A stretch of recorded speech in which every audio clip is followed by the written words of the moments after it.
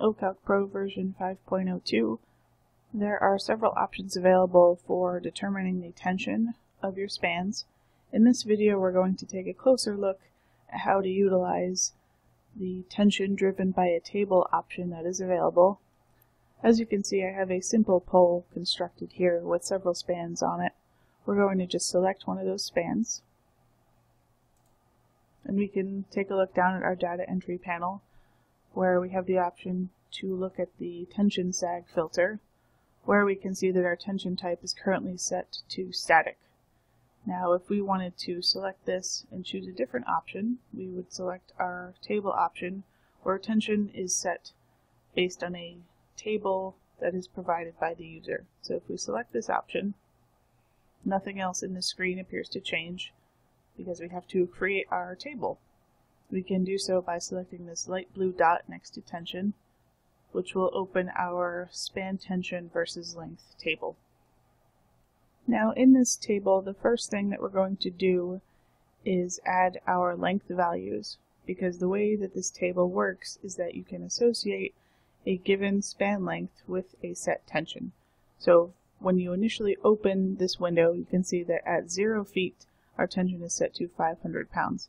So we can add as many values as we like using the value add button. It will add, by default, a 10-foot length associated also with 500 pounds.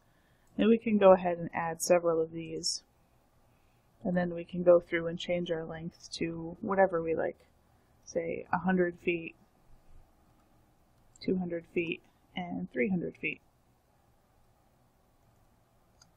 Then we can go and change our tension values. So at 100 feet, we can say change this value to 750. Then we can change this value to 1000. And to have our value sort of taper off, we can change this value to 1100. Now with this created, what our table is going to do is linearly interpolate values a given distance from, in this case, our pole and our insulator. So once you have this table created, you want to save it, because it does not save automatically. So if we do a quick file save, now the tension for our span is being calculated based on our table, which if we were to hover over a different span, which is currently set to static, we can see that where our tension type says static, you can also see the tension is 366.3 pounds. But if we hover over the span that we just changed, we can see that our tension type is set to table, and instead of a value, we just see a numeric representation of all the values that we put in for our table. Now what we can also see is that while we change the tension for, say, our forespan, our backspan is still set to a static tension. So rather than recreate our table, if we go down and reopen up our table, we can export those values under our value dropdown and do a quick export. In this case, we'll just say test.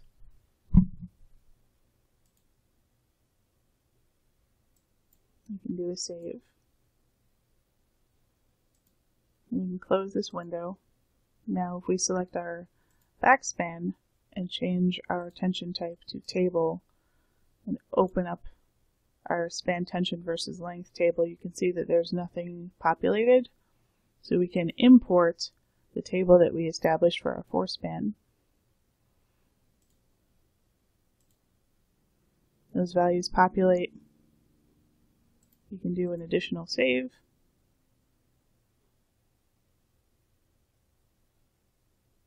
And we can see that now both of those spans are set to have the same type of tension.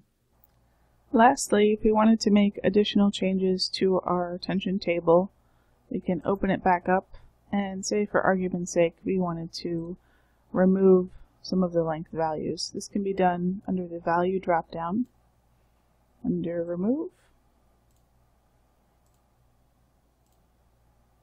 and you can add additional values, which if you highlight the preceding length, it will add new values between the highlighted length that you have and the next option down.